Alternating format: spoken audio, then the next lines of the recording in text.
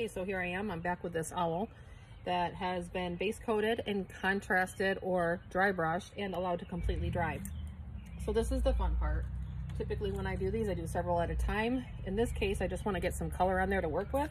And so I can now spray water over the statue to disperse color, much like I did when I was base coating initially. And then I take my color. This was a custom color. It's a brownish color.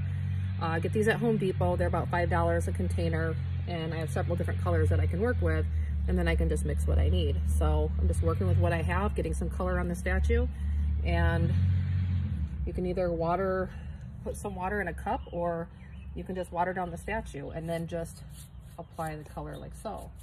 And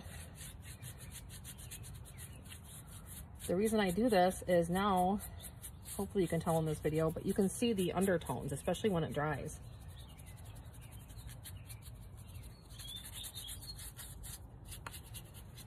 So I'm not going to do the whole thing. This is just to give you an idea of why I do what I do.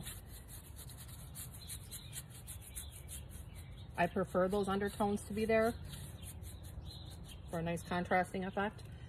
So that was that brown color. And now take the same brush even. It doesn't really matter. I'm just trying to get some color on the statue.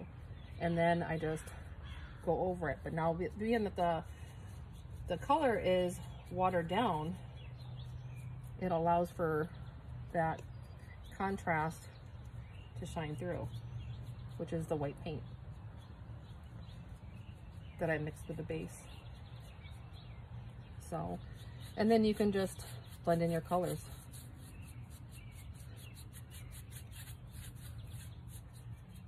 So I'm going to add a little of this color here. Has some yellows in it, some yellow pigmentation.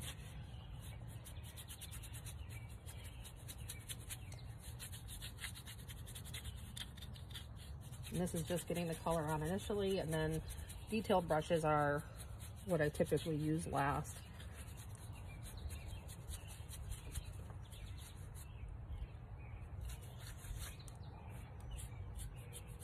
But I use watered down paint.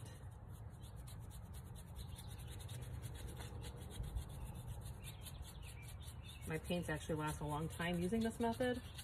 Another reason I do it.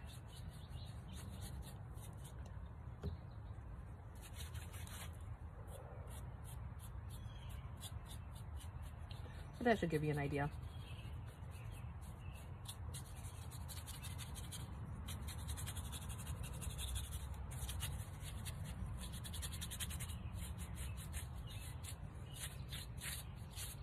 Now I'm just going over that watered down brown, blending it in a little bit.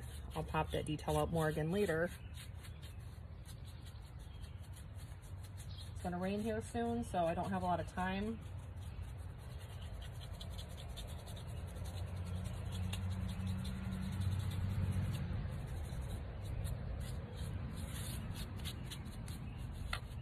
And if you find you've over applied, you can simply take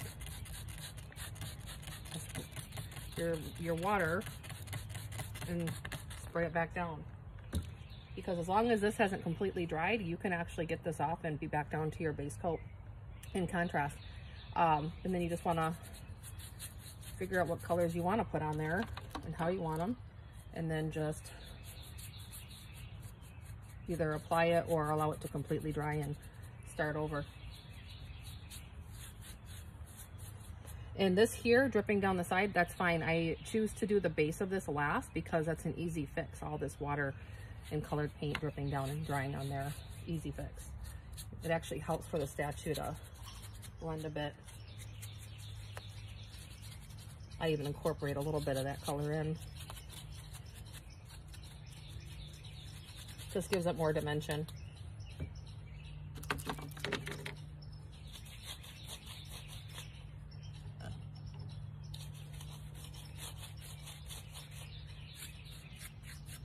So watered down paint, you can always thicken it up and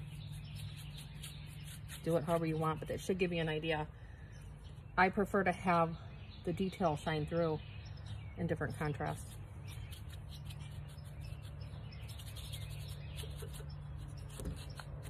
Like I said, the base I'll do last. This is overall pretty easy because I want this base to contrast with this owl some. So add a little white. And I like to blend all my colors before going over it. And when I'm done with this, I'll just wait until it dries and then I'll go over it again and work on that detail a little bit more. But if you have this concept down,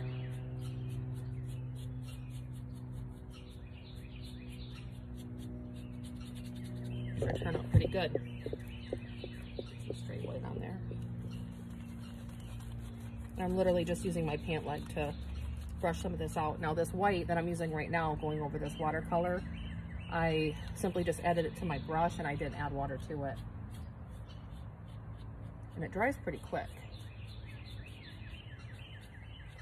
So you see that there. Now, because I just added it to my brush that already had paint on it, of course, it's not going to be straight white. But that's fine. That's the effect that I want for right now. I'll worry about the rest of it later. And then I just incorporate the colors, even while it's still a bit wet. And once you do this a few times, you'll see just how easy it is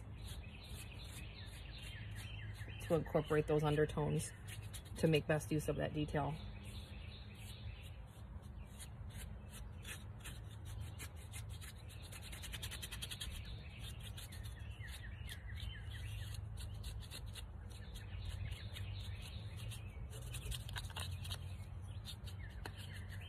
And like I said, the base I'll worry about later. So I'm just trying to keep this video simple, just so you get the idea. When I paint individual pieces, no two are exactly the same.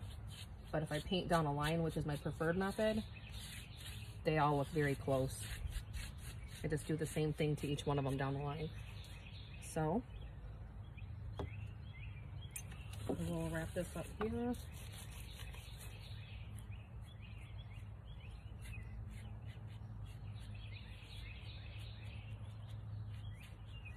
Gives you an idea. So I'm gonna leave this here where it's at, finish up the back, allow it to dry, and then I'll come back to it later.